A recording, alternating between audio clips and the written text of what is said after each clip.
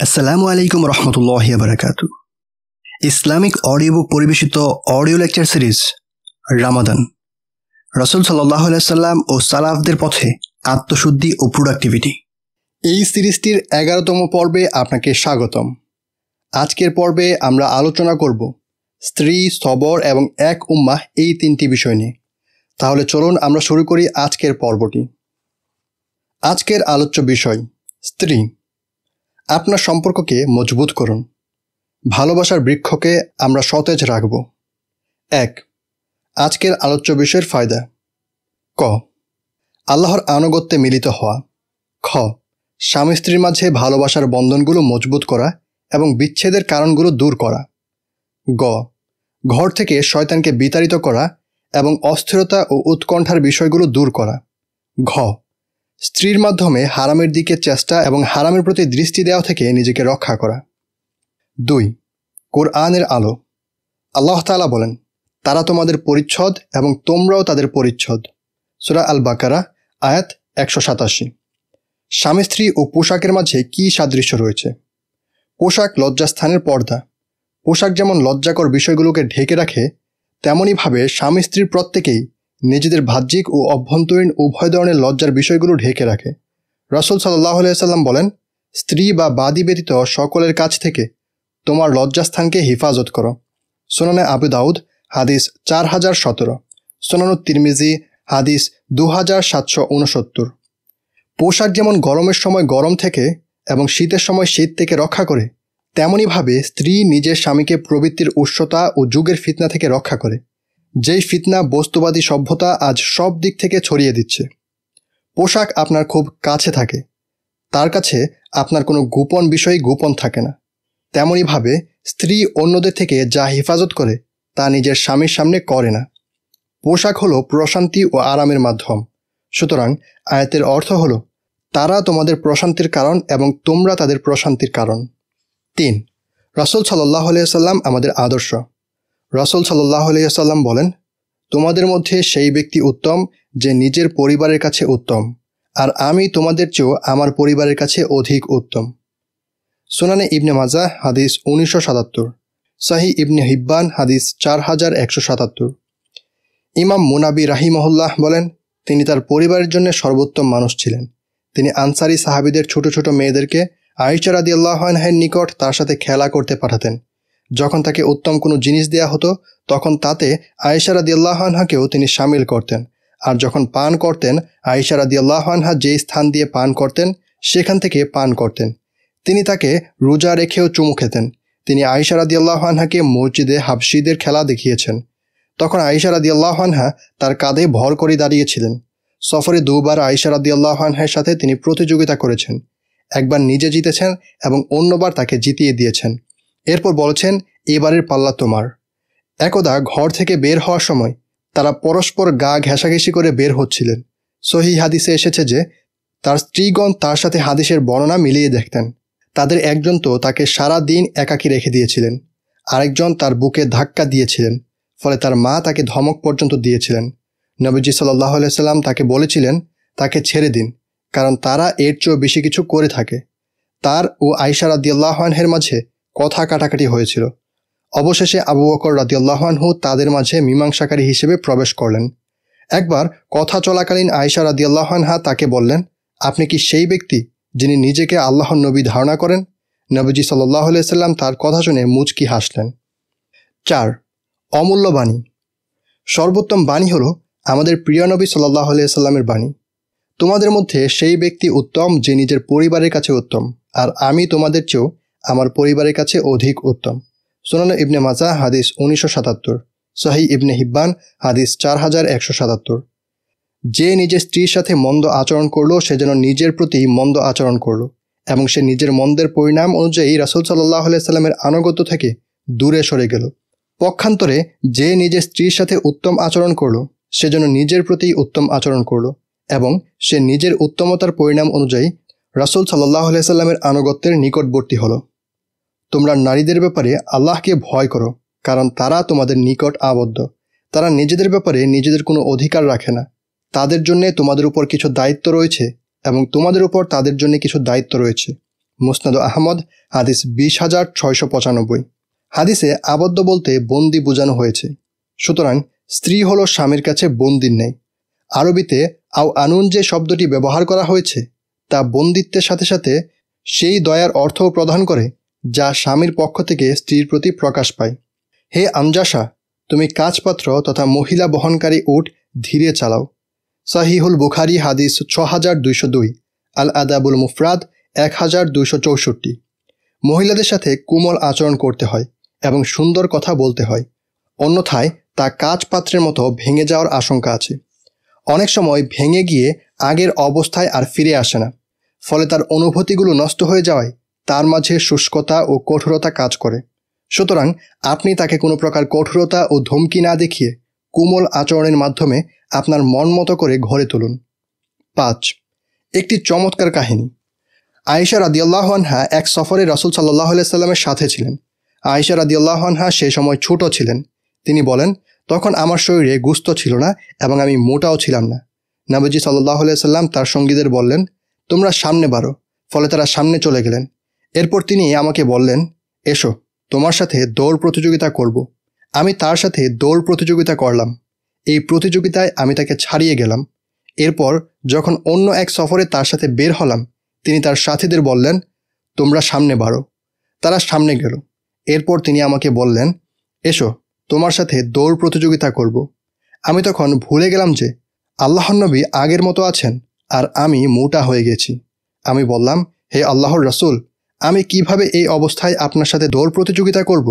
তিনি বললেন, তোমাকে প্রতিযোগিতা করতেই হবে। ফলে আমি তার সাথে দৌড় প্রতিযোগিতা করলাম এবং তিনি আমাকে ছাড়িয়ে গেলেন। এরপর তিনি হাসতে হাসতে বললেন, এটি হলো সেইবারের প্রতিযোগিতার প্রতিশোধ।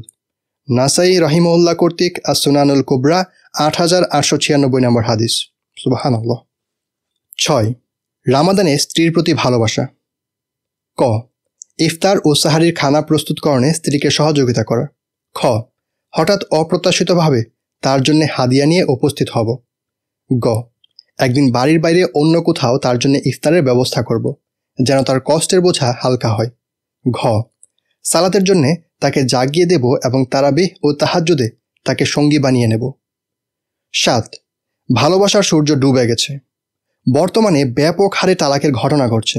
2009 সালের হিসেবে মিশরে গড়ে প্রতি বছর 88,000 তালাকের ঘটনা ঘটে।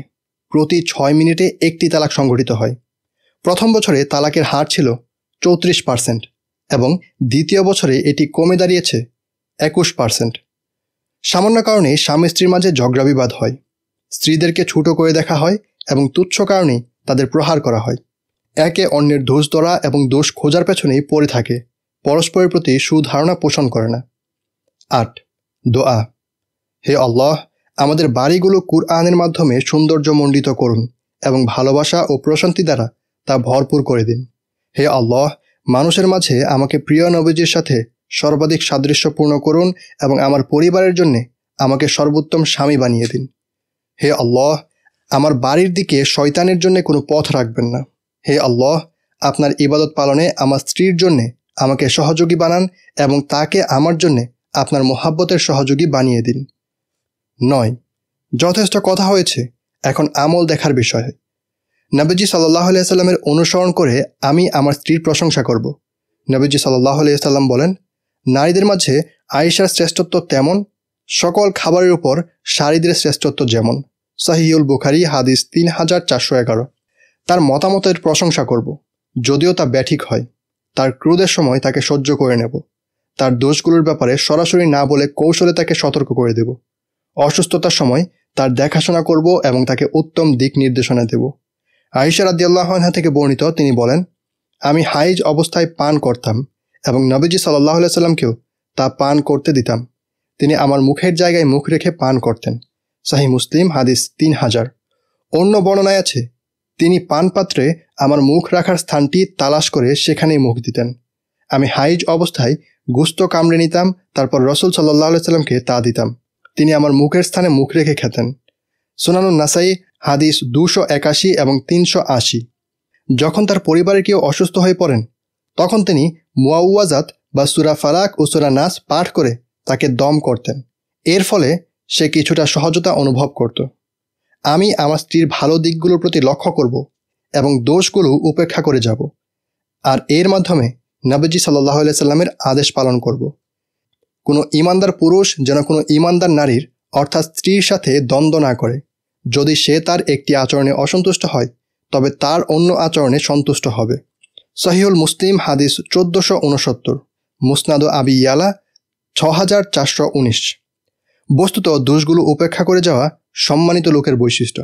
আল্লাহ তাআলা বলেন, আর তখন তার তথা নবী কতকটা জানিয়ে দিলেন এবং কতকটা জানানো থেকে বিরত রইলেন।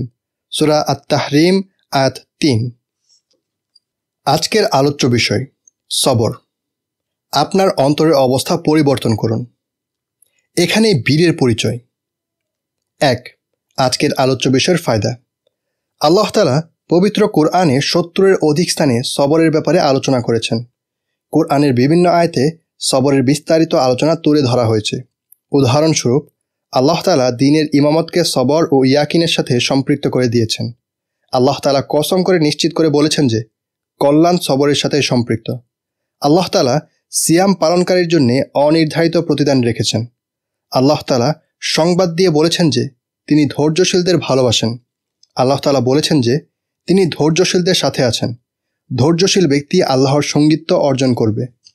আল্লাহ তাআলা সফলতাকে সবর এবং তাকওয়ার সাথে সম্পৃক্ত করে দিয়েছেন। বিপদের সময় সবরকারীদের জন্য 3টি পুরস্কারের সুসংবাদ দিয়েছেন, যার প্রত্যেকটি অনেক মূল্যবান। আল্লাহ তাআলার পক্ষ থেকে শান্তি ও রহমত এবং তাদের সঠিক পথ পাওয়া। তিনি সংবাদ দিয়েছেন যে সবর ও তাকওয়া থাকলে তোমার শত্রু তোমার কোনো ক্ষতি করতে পারবে না এবং তোমার উপর চেপে বসতে পারবে না। তিনি সংবাদ দিয়েছেন যে জান্নাত লাভের সাফল্য এবং জাহান্নাম থেকে মুক্তি মিলবে সবরের মাধ্যমে। আল্লাহ তাআলার নির্দেশগুলো নিয়ে চিন্তা ফিকির করা এবং তা থেকে ফায়দা গ্রহণের বিষয়টিকে তিনি সবর ও শুকরের আদায়কারীর সাথে সম্পৃক্ত করে দিয়েছেন। আল্লাহ তাআলা সংবাদ দিয়েছেন যে সবর হলো শ্রেষ্ঠ এবং মহৎ বিষয়গুলোর অন্তর্ভুক্ত। 2. কোরআনের আলো। আল্লাহ তাআলা বলেন, আর সুসংবাদ দিন ধৈর্যশীলদের। সূরা আল বাকারা আয়াত 155। যারা বিপদ আসলে বলে, আমরা তো আল্লাহরই বান্দা এবং আমরা তারই কাছে ফিরে যাব। সূরা আল বাকারা আয়াত 156। এদের সবর হলো পরিপূর্ণ সবর, কারণ এই সবরে আল্লাহ তাআলার আদেশের প্রতি দৃষ্টি রাখা হয়েছে। কারণ তারা মুসিবতের সময় মনে করে যে তারা আল্লাহ তাআলার গোলাম, তিনি তাদেরকে যেভাবে ইচ্ছে ব্যবহার করবেন। ফলে তারা মুসিবতে পতিত হলে হতাশ হয়ে পড়ে না, বরং তারা মনে করে যে তারা আল্লাহর কাছে ফিরে যাবে, আর তখন আল্লাহ তাআলা এর বিনিময় দান করবেন। আয়াতে যে কথা বলা হয়েছে তা বিশ্বাসের সাথে মিল থাকতে হবে। এই কথা তখনই গ্রহণযোগ্য হবে যখন অন্তরের সাথে কথার মিল থাকবে। যেই ব্যক্তি ইন্না লিল্লাহ পাঠ করল কিন্তু অন্তরে এর প্রতি কোনো বিশ্বাস রাখল না, তার কোনো মর্যাদা নেই। সে হলো বধিরের ন্যায়, যে কানে শুনে না। আর আল্লাহ তাআলা তাদেরকে অর্থপূর্ণ এই বাক্যটি শিখিয়ে দিয়েছেন যেন মুসিবতের সময় এটিই তাদের নিদর্শন হয়। কারণ বিশ্বাস শক্তিশালী হয় ঘোষণার মাধ্যমে, কারণ ভেতরগত উপলব্ধিগুলো নিজের মাঝে উপস্থিত রাখার বিষয়টি অনেক দুর্বল। এটিকে ইন্দ্রিয়ের সাথে সম্পৃক্ত বিষয়ের মাধ্যমে শক্তিশালী করতে হয়, আর তারা এই ঘোষণার মাধ্যমে নিজেদের বিশ্বাস প্রকাশ করেছে এবং মানুষকেও শিক্ষা দিচ্ছে। 3. রাসূল সাল্লাল্লাহু আলাইহি ওয়াসাল্লাম আমাদের আদর্শ। রাসূল সাল্লাল্লাহু আলাইহি ওয়াসাল্লাম ক্ষুধা ও দারিদ্র্যে সবর করেছেন, এমনকি পেটে পাথরও বেঁধেছেন। স্ত্রী ও সন্তানদের হারিয়ে সবর করেছেন। নিজ কওমের পক্ষ থেকে আসা গালি ও আঘাতের কষ্ট সহ্য করেছেন। নিজ জন্মভূমি থেকে বের করে দেওয়ার পর সবর করেছেন। নিজের চোখের সামনে সাথীদের লাশ ও জিহাদের ময়দানে শত্রু কর্তৃক তাদের চেহারা বিকৃতিকরণ দেখে সবর করেছেন। তার সম্মানে যখন মিথ্যা অপবাদ দেওয়া হয়েছে তখনও সবর করেছেন। যখন তার সবচেয়ে প্রিয় স্ত্রী আয়েশা রাদিয়াল্লাহু আনহার ব্যাপারে অপবাদ দেওয়া হয়েছে তখনও তিনি সবর করেছেন। তিনি এসব ব্যাপারে নিজে সবর করেছেন এবং পরিত্যক্ত সম্পদ হিসেবে তা আমাদের জন্য রেখে গেছেন। এই ক্ষেত্রে যে তার উত্তরাধিকারী হবে সে তার নৈকট্য অনুযায়ী এসবের সম্মুখীন হবে। বস্তুত আপনার সবরের পরিমাণ অনুযায়ী আপনার নৈকট্যের স্তর নির্ধারিত হবে। 4. অমূল্য বাণী। নবীজি সাল্লাল্লাহু আলাইহি ওয়াসাল্লাম বলেন, সবরের চেয়ে উত্তম ও ব্যাপক কোনো নিয়ামত কাউকে দেয়া হয়নি। সহিহ মুসলিম হাদিস 1053। তিনি বলেন, কোনো ব্যক্তির জন্য আল্লাহর পক্ষ থেকে মর্যাদার আসন নির্ধারিত হলে সে যদি তাতে আমলের মাধ্যমে পৌঁছাতে না পারে তবে আল্লাহ ওই ব্যক্তিকে তার দেহ, সম্পদ এবং সন্তানের বিপদ আপদের মাধ্যমে পরীক্ষায় ফেলেন। সুনানে আবু দাউদ হাদিস 3090। আবু মাসউদ রাদিয়াল্লাহু আনহু বালখিকে বলেন, যেই ব্যক্তি কোনো বিপদে আক্রান্ত হয়ে নিজের কাপড় ছিঁড়ে ফেলল অথবা বুকে আঘাত করল, সে যেন বর্ষা দিয়ে তার রবের বিরুদ্ধে লড়াইয়ের ইচ্ছে করল। নাউজুবিল্লাহ। সুরায়াহ আল কাজী বলেন, আমি কোনো বিপদে আক্রান্ত হলে 4 কারণে আল্লাহ তাআলার প্রশংসা করি। আমি আল্লাহর প্রশংসা করি কারণ 1, বিপদটি এর চেয়েও বড় হয়নি। 2, আল্লাহ আমাকে সবরের রিজিক দান করেছেন। 3, আল্লাহ আমাকে ইন্নালিল্লাহ পাঠ করার তৌফিক দান করেছেন, যার মাধ্যমে সওয়াবের আশা করি। এবং 4, এই বিপদটি আমার দ্বীনের ক্ষেত্রে আসেনি। আবু সাঈদ খাররাজ রাহিমাহুল্লাহ বলেন, সুস্থতা পাপাচারী ও নেককার সকলেরই আচ্ছাদিত করে রেখেছে, আর যখন বিপদ আসে তখন মানুষের মাঝে পার্থক্য স্পষ্ট হয়ে যায়। ফুজাইল রাহিমাহুল্লাহ বলেন, আল্লাহ তাআলা বিপদের মাধ্যমে মুমিনদের দেহকে রক্ষণাবেক্ষণ করেন, যেমন মানুষ তার পরিবারের কল্যাণের ব্যাপারে দেখাশোনা করে। শাইখুল ইসলাম ইবনে তাইমিয়া রাহিমাহুল্লাহ বলেন, আল্লাহ তাআলা নিজের কিতাবে আস-সাবরুল জামিল বা সুন্দর ধৈর্য, আস-সাফরুল জামিল বা সুন্দর মার্জনা এবং আল হাজরুল জামিল বা সুন্দর পরিহারের আলোচনা করেছেন। আস-সাবরুল জামিল বা সুন্দর ধৈর্য বলা হয় এমন ধৈর্যকে যার মাধ্যমে পরে আর কোনো অভিযোগ থাকে না, আর আস-সাফরুল জামিল সুন্দর মার্জনা বলা হয় এমন মার্জনাকে যার সাথে ভৎসনার মতো কোনো প্রতিশোধ থাকে না। আল হাজরুল জামিল বা সুন্দর পরিহার বলা হয় কাউকে এমনভাবে পরিহার করা যে তাকে অতিরিক্ত কোনো কষ্ট দেয়া না হয়। ইমাম গাজালি রাহিমাহুল্লাহ বলেন, সবরের হুকুম অনুযায়ী তা কয়েক প্রকার হয়ে থাকে: ফরজ, মুস্তাহাব, মাকরু ও হারাম। হারাম থেকে বেঁচে থাকার জন্য সবর করা ফরজ, এবং মাকরু থেকে বেঁচে থাকার জন্য সবর করা মুস্তাহাব, এবং নিষিদ্ধ বিষয় সংঘটিত হতে দেখে সবর করাও নিষিদ্ধ। যেমন অন্য কেউ তার স্ত্রীকে হারামভাবে কামনা করছে, ফলে তার গায়রত জেগে উঠেছে, কিন্তু সে নিজের এই গায়রত প্রকাশের ক্ষেত্রে সবর করেছে, এবং তার পরিবারের সাথে যে মন্দকর্ম করা হচ্ছে সেই ব্যাপারে নীরবতা অবলম্বন করেছে। নিঃসন্দেহে এই ধরনের সবর হারাম সবরের অন্তর্ভুক্ত। 5, একটি চমৎকার কাহিনী। সহিহ বুখারীতে বর্ণিত আছে, আবু তলহা রাদিয়াল্লাহু আনহু এর এক পুত্র অসুস্থ হয়ে পড়ল। বর্ণনাকারী বলেন, তার মৃত্যু হলো। তখন আবু তলহা রাদিয়াল্লাহু আনহু বাড়ির বাইরে ছিলেন। তার স্ত্রী যখন দেখলেন যে ছেলেটি মারা গেছে, তখন তিনি কিছু প্রস্তুতি নিলেন। ছেলেটিকে ঘরের এক কোণে রেখে দিলেন। আবু তলহা রাদিয়াল্লাহু আনহু বাড়িতে এসে জিজ্ঞাসা করলেন, ছেলের কি অবস্থা? স্ত্রী জবাব দিলেন, তার আত্মা শান্ত হয়েছে এবং আশা করি সে এখন আরাম পাচ্ছে। আবু তলহা রাদিয়াল্লাহু আনহু ভাবলেন, তার স্ত্রী সত্য বলেছেন।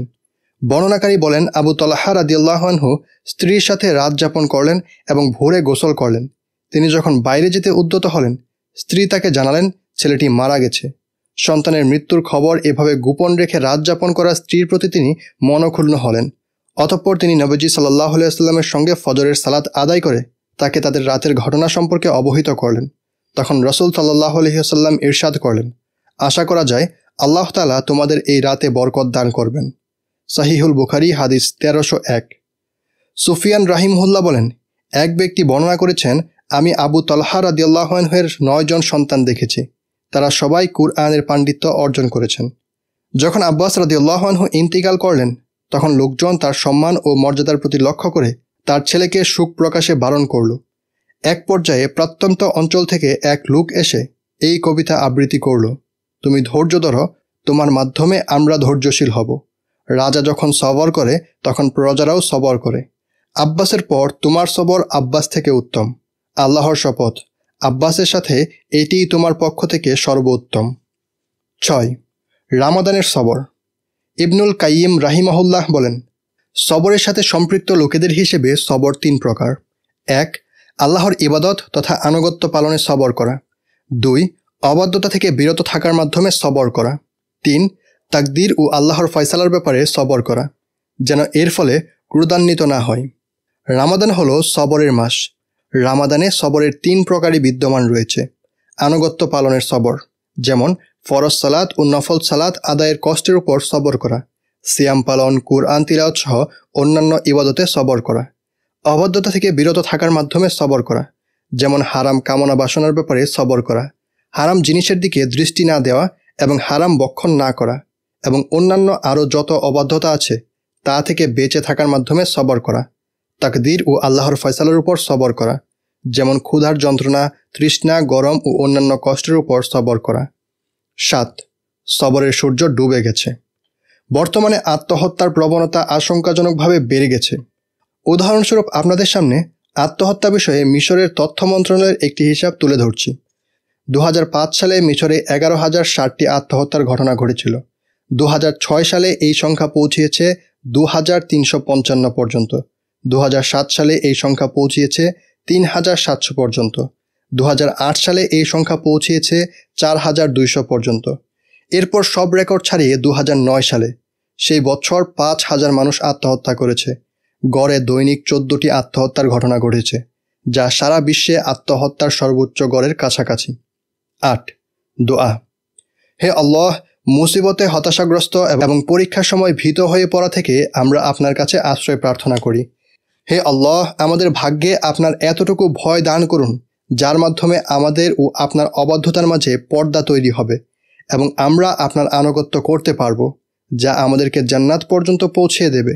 এমন বিশ্বাস তৈরি হবে যার মাধ্যমে আমাদের দুনিয়াবী বিপদগুলো সহজ হয়ে যাবে।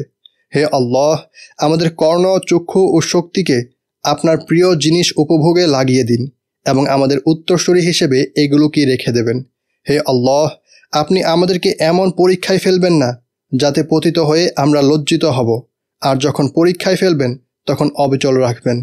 হে আল্লাহ, প্রতিটি মুসিবতে আমাদেরকে প্রশান্তি দান করুন এবং আমাদের হৃদয়কে মজবুত করে দিন, যেমন আপনি মূসা আলাইহিস সালামের মায়ের হৃদয়কে মজবুত করে দিয়েছিলেন, আর আমরা যেন পূর্ণ মুমিন হতে পারি। আমিন। 9. যথেষ্ট কথা হয়েছে, এখন আমল দেখার বিষয়। মুসিবতে আক্রান্ত হলে আমরা অবশ্যই ইন্না লিল্লাহি ওয়া ইন্না ইলাইহি রাজিউন পাঠ করতে থাকব, কারণ নবীজি সাল্লাল্লাহু আলাইহি ওয়াসাল্লাম বলেছেন, যে কোনো মুসলিম মুসিবতে পতিত হয়ে আল্লাহর নির্দেশিত দোয়া তথা ইন্না লিল্লাহি ওয়া ইন্না ইলাইহি রাজিউন, অর্থাৎ আমরা আল্লাহরই জন্যে এবং তারই কাছে ফিরে যাব, পরে বলে, হে আল্লাহ, আমাকে আমার মুসিবতে সওয়াব দান করুন এবং এর বিনিময়ে এর চেয়েও উত্তম বস্তু দান করুন বলবে, আল্লাহ তাকে এর চেয়েও উত্তম বস্তু দান করবেন। সহিহ মুসলিম হাদিস 918। আমরা বিভিন্নভাবে সবর করার চেষ্টা করব। সবর হলো বান্দার প্রশংসনীয় সকল গুণের সমষ্টির নাম। সুতরাং মুসিবতের সময় নিজেকে হতাশা থেকে রক্ষা করাকেও সবর বলা হয়। আর শত্রুর সাথে লড়াইয়ের ক্ষেত্রে সবর মানে বীরত্ব। জবানকে সংযত রাখার ক্ষেত্রে সবর মানে গোপনীয়তা রক্ষা করা। অতিরিক্ত বিলাসিতা থেকে সবর করা মানে দুনিয়া বিমুখতা। লজ্জাস্থানের কামনার ক্ষেত্রে সবর মানে চারিত্রিক পবিত্রতা। আর কষ্ট সহ্য করার ক্ষেত্রে সবর হলো সহনশীলতা। সবর ফরজ বিধান, পক্ষান্তরে হতাশ হওয়া গুনাহ। সুতরাং আমরা প্রত্যেক হতাশা, বিপদ ও আল্লাহর তাকদীরের ব্যাপারে ক্রোধের সময় আল্লাহর কাছে ক্ষমা প্রার্থনা করব। আমিন। আজকের আলোচ্য পাঠ, এক উম্মাহ। আপনার অন্তরকে প্রশস্ত করুন। আমি উপস্থিত, হে ভাই। 1. আজকের আলোচ্য বিষয়ের ফায়দা। ঐক্য হলো শক্তি। নবীজি সাল্লাল্লাহু আলাইহি সাল্লাম বলেন, আর তারা অন্য সকলের বিরুদ্ধে এক হাতের মতো। সুনানে আবু দাউদ হাদিস 2751। সুনানে ইবনে মাজাহ হাদিস 2683। এর ফলে আমাদের শত্রুদের হৃদয়ে ভয় সৃষ্টি হয়। ভ্রাতৃত্ব, একতা ও পরস্পরের সম্পর্কবোধ জাগ্রত হয়। আমাদের দুর্বল ভাইদের সহযোগিতা করা যায় এবং তাদের জন্যে সাহায্যের হাত বাড়িয়ে দেওয়া যায়। 2. কোরআনের আলো। আল্লাহ তাআলা বলেন, নিশ্চয় তোমাদের এই জাতি তো একই জাতি, আর আমি তোমাদের প্রতিপালক, অতএব আমার ইবাদত করো। সূরা আল আম্বিয়া আয়াত 92। উস্তাদ সাইদ কুতুব রাহিমাহুল্লাহ বলেন, আল্লাহ তাআলা যখন মুসলিমদেরকে তাদের ধর্মের পরিচয় দিতে চেয়েছেন, যে ধর্ম তাদেরকে জামানার পরিবর্তন সত্ত্বেও এক করে রেখেছে, তখন তাদেরকে প্রত্যেক জামানায় রাসূলের অনুসারী হিসেবে পরিচয় দিয়েছেন। আর তিনি তাদেরকে এই ধর্মের সর্বশেষ প্রজন্মের কথা তুলে ধরে বলেছেন, নিশ্চয় তোমাদের এই জাতি তো একই জাতি, আর আমি তোমাদের প্রতিপালক, অতএব আমার ইবাদত করো। তিনি আরবদেরকে এই কথা বলেননি যে তোমাদের ধর্ম হলো আরবের ধর্ম। ইহুদিদেরকেও বলেননি যে তোমাদের উম্মত হলো বনি ইসরাইল বা হিব্রুগণ। সালমান আল ফার্সিকে বলেননি যে তোমার জাতি হলো পারস্য জাতি। সুহাইব আর রুমিকে বলেননি তোমার জাতি হলো রোমান জাতি। বিলাল আল হাবসিকে বলেননি যে তোমার জাতি হলো হাবাসার মানুষ। বরং আরব, পারস্য, রোম ও হাবাসার সকল মুসলিমকে বলেছেন যে তোমাদের জাতি হলো মুসলিমদের জাতি, যারা মূসা ও হারুন আলাইহিমুস সালামের যুগে তাদের উপর ঈমান এনেছে। তারা ঈমান এনেছে ইব্রাহিম, লূত, নূহ, দাউদ, সুলাইমান, ইসমাইল, ইদ্রিস, জুলকিফল, জুন্নুন, জাকারিয়া, ইয়াহিয়া এবং মারিয়াম আলাইহিমুসসালামদের উপর। আল্লাহর সংজ্ঞা মতে এরাই হলো মুসলিম জাতি। সুতরাং যে আল্লাহর পথ বাদ দিয়ে ভিন্ন পথ গ্রহণ করতে চায় সে চাইলে তা গ্রহণ করতে পারে, তবে সে যেন এই কথা বলে নেয় যে সে মুসলিম নয়। আরে আমরা কি সেই সব লোক নই যারা আল্লাহর জন্য ইসলাম গ্রহণ করেছি? সুতরাং আল্লাহ তাআলা আমাদেরকে যে জাতি পরিচয় দিয়েছেন আমরা শুধু সেই জাতির পরিচয় গ্রহণ করব। আল্লাহ তাআলা সত্য বর্ণনা করেন, আর তিনি হলেন সর্বোত্তম ফয়সালাকারী। ৩. রাসূল সাল্লাল্লাহু আলাইহি ওয়াসাল্লাম আমাদের আদর্শ। জনৈক মুসলিম মহিলা বনু কাইনুকার এক ইহুদি স্বর্ণকারের দোকানে স্বর্ণ কিনতে গেলেন। সেখানে তিনি বসলেন। তার পাশে তখন কিছু ইয়াহুদি ছিল। তারা তাকে নিকাব খুলতে বলল। তারা তার পর্দা নিয়ে বাজে মন্তব্য করল। তিনি তার নিকাব খুলতে অস্বীকার করলেন। তাদের একজন এই মহিলার অমনোযোগিতার সুযোগ নিয়ে তার কাপড়ের এক প্রান্ত ওড়নার এক প্রান্তের সাথে বেঁধে দিল।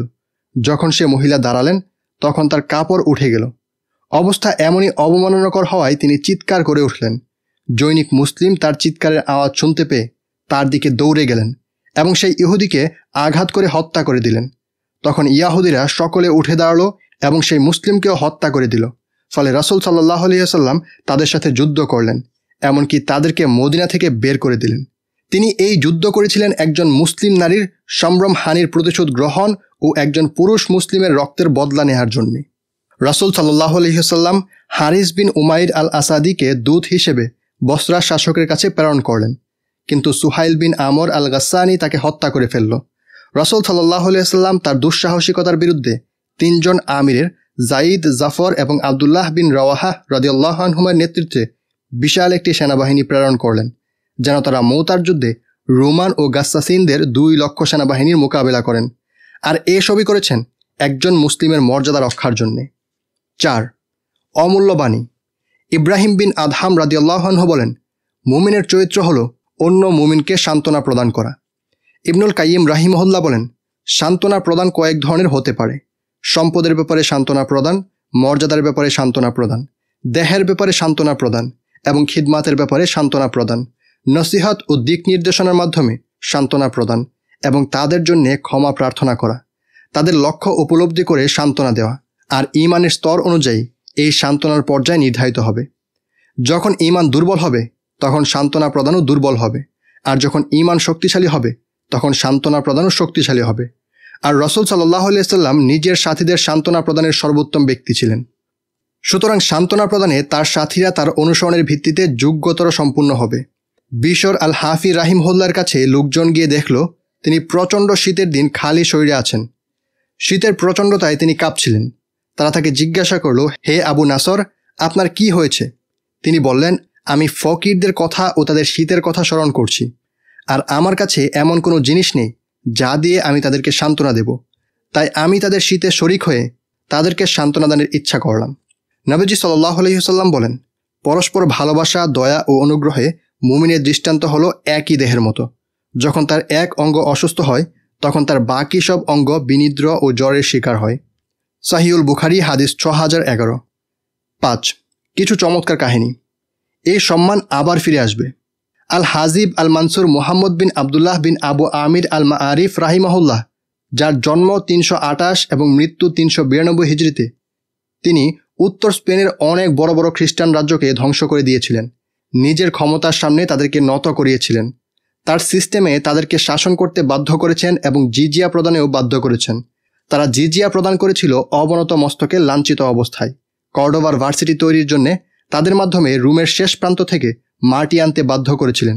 আর এটি হয়েছিল তার ৫০-এর অধিক যুদ্ধের প্রতিটি যুদ্ধ থেকে ফায়দা গ্রহণের মাধ্যমে। ৬. রামাদানে এক উম্মাহ। আমরা রামাদানে এক সময়ে একই সাথে রোজা রাখি এবং একই সময় ইফতার করি। আমরা একই কিবলার দিকে ফিরে সালাত আদায় করি। একই দোয়া, একই রূহ, একই অনুভূতি ও উপলব্ধি এবং একই আশা থেকে দোয়া করি, যেন রামাদান এমন এক কারখানা যা উম্মার মাঝে একতার গুণাবলী তৈরি করে, আমাদের উপলব্ধিগুলোকে একত্রিত করে, আমাদের শত্রুরা কৃত্রিম যে সীমানা তৈরি করে দিয়েছে তা ভেঙে ফেলে। কিন্তু আজ কি হচ্ছে? আমরা কি এখন তারাবিহের রাকাত সংখ্যা নিয়ে কথার সংঘাতে জড়িয়ে থাকব এবং ইমামদের সুর আর সুন্দর দোয়া নিয়ে তর্ক বিতর্ক করব? কেমন যেন আমাদের ইবাদতে এছাড়া অন্য কোনো দিক নেই। আফসোস, আমরা ভুলে গেছি ভ্রাতৃত্বের মজবুত বন্ধন, ভুলে বসেছি তার শক্তিশালী সম্পর্ক এবং হারিয়ে যাওয়া এই ফরজ বিধান। 7. উম্মার একতার সূর্য ডুবে গেছে। গাজা, ইরাক, বসনিয়ার ক্ষতগুলোর ব্যাপারে আমাদের অনুভূতি আজ শীতল হয়ে গেছে। সামান্য বিষয় নিয়ে মুসলিমদের পরস্পরের মাঝে শত্রুতা চলছে, যেমন ফুটবল ইত্যাদির মতো তুচ্ছ বিষয় নিয়ে যেমনটি ঘটেছে মিশর ও আলজেরিয়ার মাঝে। মিশর ও ফিলিস্তিনিদের মাঝেও রয়েছে শত্রুতা, সৌদি ও ইয়েমেনের মাঝে রয়েছে শত্রুতা, কারণ এখন আমরা আমাদের আসল শত্রুদের সাথে শান্তি চুক্তি করি, তাদের সাথে কথা বলি নরম ভাষায়। অবস্থা তো এমন নাজুক হয়ে দাঁড়িয়েছে যে বর্তমানে শত্রুকে বন্ধু ও বন্ধুকে শত্রু বানানো হচ্ছে। 8. দোয়া। হে আল্লাহ, আমাদের শক্তিকে আমাদের বিরুদ্ধে লাগাবেন না এবং আমাদের শক্তি আমাদের শত্রুদের বিরুদ্ধে কাজে লাগান। হে আল্লাহ, সকল মুসলিম দেশে আপনার দুর্বল বান্দাদের সাহায্য করুন। তারা যে করুণ অবস্থায় আছে তা থেকে তাদেরকে নিষ্কৃতি দান করুন।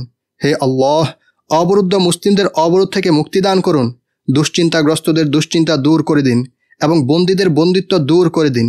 হে রব্বুল আলামিন, তাদের যারা গুমের শিকার হয়েছে আপনি তাদের উত্তম অভিভাবক হয়ে যান। আমিন। 9. যথেষ্ট কথা হয়েছে, এখন আমল দেখার বিষয়। আমরা মুসলিমদের খবর জানব এবং তাদের জন্য দোয়া করব।